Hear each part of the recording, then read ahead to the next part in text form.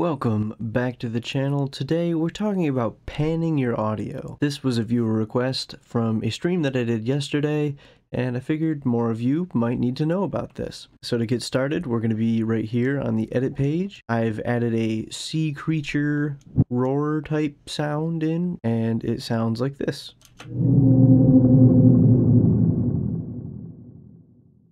That is the sound that we're going to be panning today because I feel like it's loud enough and apparent enough and full enough to be able to notice the difference. So when we pan audio, we tell the audio to come either more out of the left channel or out of the right channel. Right now, this is coming through both of my headphones evenly. But if we open up our inspector panel up here, navigate to our audio section, and then find pan, we can move that all the way over to the left headphone. Give that a listen.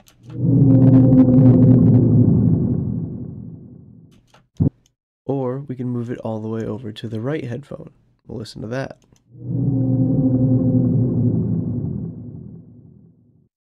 So that's pretty cool, but you get into some cooler stuff when you start to keyframe this pan. So we'll get to the very beginning right here, and then we'll make a keyframe with it at -100, and then say somewhere around right here when we can still really hear it well, we're going to switch that over to +100. So now if we listen to that, we should hear it go from our left headphone to our right headphone.